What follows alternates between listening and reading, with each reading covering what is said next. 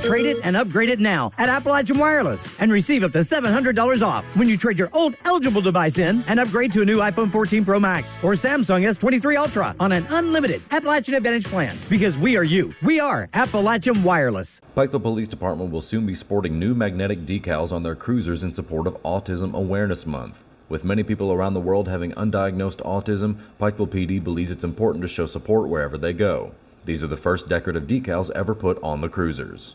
Everybody sees our cruisers, our police cars, all day, all night, all evenings in Pikeville. So we thought, well, that'd be a good idea. Let's put something on the police cars. So Captain Blankenship got with one of the local businesses, Jaded Rain, and together they dreamed up the idea of that emblem, the shape, the colors, the Pikeville on it, and it did a great job, as you can see. And as starting tomorrow, they'll be on the police cars, and I think everybody will enjoy it. It looks great. In addition to the decals, the department will be giving out free placards to those with an autistic person in their household. This will notify officers when to turn off their lights and sirens when visiting a house that has a placard, so no disturbance will be made.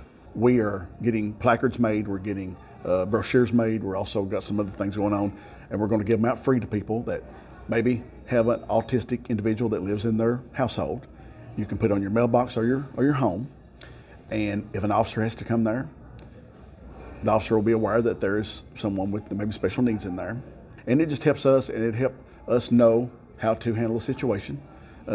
Maybe turn the blue lights off, no sirens, you know, things like that, that we know. The officers arriving on scene knows, oh, let's arrive and not upset. So we will make sure that we do the best we can do to understand and care for everybody. But we just want everybody to be aware that what you're seeing on our cruisers are new, and we want to make sure everybody knows that we're stand behind all individuals, and everybody take a look at them and see what they think. Reporting for Mountaintop News, I'm Nick Collum.